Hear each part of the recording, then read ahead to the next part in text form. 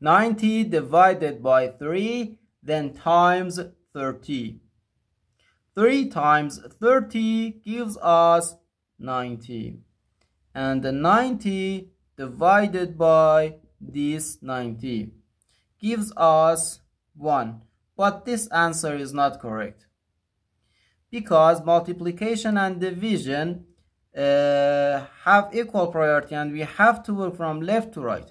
In mathematics, we represent multiplication like this: 3 times 30, or 3 then parentheses 30, or parentheses 30 then 3.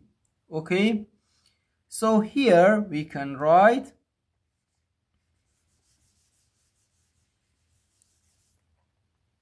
instead of 3 then parentheses 30, we can write 3 times 30. So we have 90 divided by 3, then times 30. Multiplication and division have equal priority and we have to work from left to right. So first, this division, not this multiplication. 90 divided by 3 gives us 30.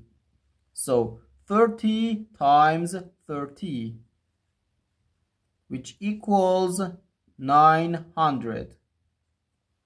So therefore, our final answer to this problem is just 900. The correct answer is 900.